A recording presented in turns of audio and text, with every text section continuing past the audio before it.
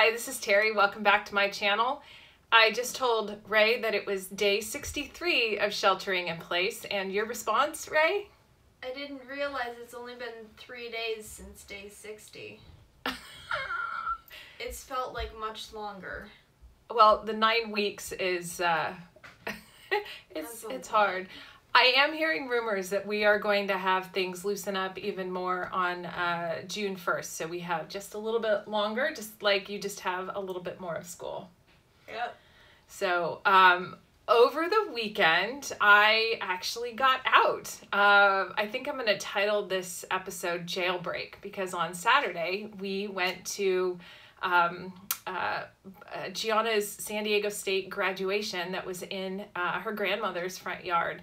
Everybody was socially distanced, wearing masks, and it was really lovely. It was the first time I think I'd been around other people in a social setting in the last 9 weeks, and it was awkward to wear the mask. It was awkward to see, were people smiling, not smiling, saying hi, whatever, and I managed to make it through. So that was just the first thing in the day, because later on my friend Alicia came over and we sat out in front, more than 6 feet apart, out in nature, and we caught up, and it was really good to be able to catch up with her in person. And then just a little bit later, my friend Jacqueline came over, and she and I got to catch up. It feels like it had been 2.5 months, or more than like 10 weeks since we had last seen each other. So it was good. And then, I guess this was what I was afraid of, is that if I went out and I did stuff, all of a sudden the dams would be broken, the floodgates would open, and I would just want to be out and about every single day. And so I joined my friend Donna and her friend Marianne up in Emerald Hills, and we went on a 2-hour hike, and I hiked over 4 miles. Took Violet the dog with me. She's at my feet right now. And it was glorious out. Saw some horses and some goats and some bees and some llamas, even a baby llama. And it felt really, really good to be out. And after I saw myself on video on Saturday, and I saw the little extra double chin and that I was looking poofier around the face, freaked out a little bit, have been eating healthier and going on hikes and, just trying to take better care of myself. Even though my friend Jean reminded me yesterday at a driveway drinks event in front of her house where we were all 6 feet apart and it was out in the open. And she's like, you know what, Terry, I can't stand it when you are so worried about your looks, because your value is not associated with what you look like. And she said, you know what, if you were from Boston and back east like I was, you wouldn't even care about this. And I said, well, this is what happens when you're born and raised in California. So, and I know, Ray, you get on my case about that. Yeah, I do. As well. But nonetheless, Saturday was a really great day, and my friend Donna is a nurse, and she's been doing some research, and so we just talked about the probabilities, how the disease is transferred between people, who it really affects, and unfortunately, she's seeing a lot of Black and brown people come through who are getting really, really sick, and we talked about how we are both devastated by this, and how absolutely and totally unfair it is that a certain population of people who are already suffering on so many different levels are being impacted this and are dying on a regular basis.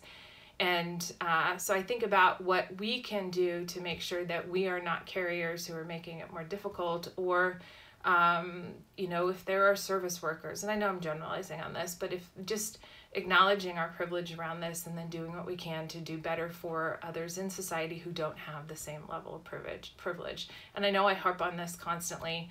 I'm listening to Bad Feminist by Roxane Gay, and the last chapter I was just listening to while I was doing my hair was all about recognizing our privilege. And it doesn't mean that we have to apologize for it, but what we need to do is use that for the greater good. And I think about that often, and ways that I can use all of the privilege that I have. Not saying that there aren't things that are hard in my life, because there are things that are hard in my life, and being a woman is hard, especially in this particular area in the industries that I work in. I don't let that stop me, but I do use that to fuel my desire and motivation to make change, to make it better for more, better for all. So, so that's kind of, you know, as usual, lots going on in my head. But yesterday I was able to get out. I was doing some work from home. I was procrastinating on a project. I really needed to be working on something. And my neighbor Pam asked if I would be up for a walk. And I thought, you know what? I'm on this healthier living kick and I do need to get out. And I would hate to do it on my own. So we popped up to the base of my friend Donna's house where we started the day before, and we hiked around up there for about 45 minutes. It was only 2 miles and it wasn't 4 miles, but I found the llamas thanks to some really nice people. Well, let me correct it. We found the place where the llamas were supposed to be, but we didn't get to see the llamas. They were probably, you know, napping or hiding from the sun because it was warm yesterday. And I'm motivated to go back after 4:30 in the afternoon and maybe see if we can find the llamas again, because they're pretty darn cute. And I definitely took a picture, so hopefully I'll either put that in the thumbnail or I'll send it over to Ray and maybe we can get that into the video. What do you think, Ray? Because it's llamas! Yeah, just put it in the thumbnail. Okay, well, not everybody sees, I guess everybody sees the thumbnail. Yeah, no, there's no one who doesn't see the thumbnail.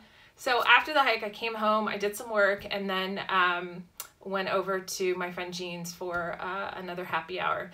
And I was super proud of myself because I actually mixed a drink. And if you, I think, saw maybe Saturday's episode about the gin gimlet that my friend Jessica put together as a healthier happy hour option, I went ahead and mixed one of those up so that it was just a little bit of alcohol and something with anti-inflammatory properties.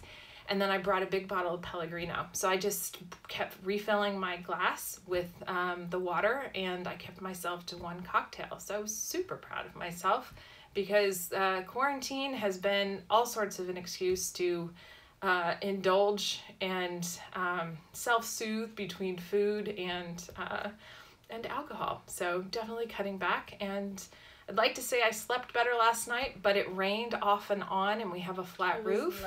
It was lovely. It sounded so nice. Yes, but I didn't end up getting to sleep really well. Plus, the cat wanted to come in and out, and yeah. Felix woke me up at like 4 because he was sneezing really loudly. We think he has allergies. It was cute, but also like, dude. Did he sneeze on your face? Because he often sneezes on my face. He didn't sneeze on my face. He was at my feet. Okay, good. Well, and so the poor cat, I think, has allergies. allergies. Zuko by my head. Yeah, we let Zuko in so that he could join you, so that you could be surrounded by, you know, furriness as much as possible, so you could sleep in until after 10. So, anyway, I want to circle back on something from Saturday. I said that I was going to put my dukes up and write a blog, and I did, and I'll put a link in the description, really going after Silicon Valley tech bros who think that technology is the answer to solving COVID, and it isn't. And so I wrote something that talked about all of the other different factors and, you know, proposed kind of a solution, because I read it to my husband Zeke, and he, you know, rightfully pointed out that I probably should be offering up a solution and not complaining or knocking holes into something else. And so it's not the most thought out thing. There's a little bit of a political jab in there, but it's what we should have been doing all along, which is really having a national cohesive plan around this. And since our government has failed us on a federal level, I still think a consortium of smart, educated, and influential people, and not politicians, are the right ones to come together to try to make this a better situation for all. So I think that's where we're at right now. We're at the beginning of week 10, and so we're in the double digits. Yeah, Sophie, my son Adam's girlfriend, is leaving on Sunday, So it's going to be a bit of a change. And Ray, I didn't tell you this, but we're going to interview her for Saturday's YouTube video. So you'll all get to meet and hear from Sophie. I wrote a couple of blog posts on power anthems for women over 40. And Sophie's done a lot of, has done a lot of education around equality and feminism. And so I ran the list by her to make sure that they were in fact uplifting for women. The one thing that I was looking to do is to do a power anthem list for women over 40 from the 80s. And I'm struggling because it's all single focus. It's women and their men. There's really not a lot of diversity in the songs that I was looking for. And I was really looking for 80s music, the kind that I grew up with in high school and college. And I was having to dig back down into like 1980 with Dolly Parton's 9 to 5, Joan Jett, Bad Reputation. Those aren't really 80s songs to me. And so if you have ideas for inclusive power anthems for women over 40 from the 80s, please drop me a line. I would like to put that post together, but I'm really struggling.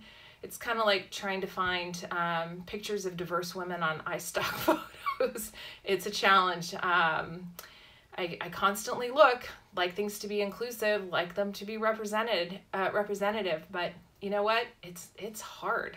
But I'll keep looking because, it's part of what I want to be doing in terms of making this a more socially just and equitable society, and one that's more inclusive, and one where more people are able to see themselves in other things.